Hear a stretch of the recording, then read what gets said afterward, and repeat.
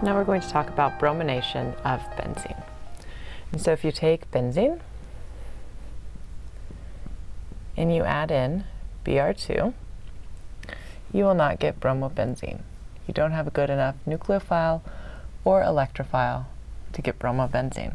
But we can make this reaction work by adding in a catalyst, and specifically a Lewis acid such as iron tribromide. So the first step of this reaction is activation of our electrophile, or bromine. So you have one of the bromines activate by coordination to the iron of FeBr3.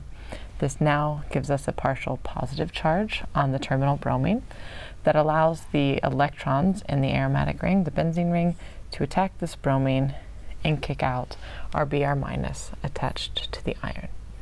So we have now made a carbocation and attached bromine to one atom of the benzene ring, and the counter ion is FeBr4-.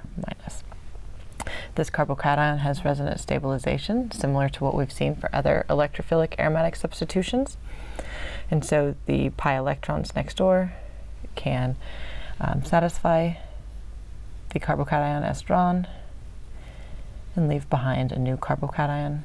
And we can also have one more resonance structure in which the other pi electrons flip over to give a third carbocation. So 3 of the carbon atoms of this intermediate can hold the positive charge. We can't further walk around the ring because we have an sp3 hybridized carbon atom here.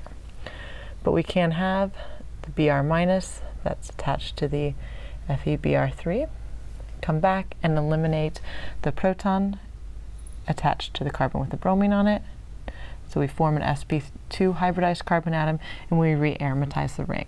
And that's how we make bromobenzene from bromine and benzene.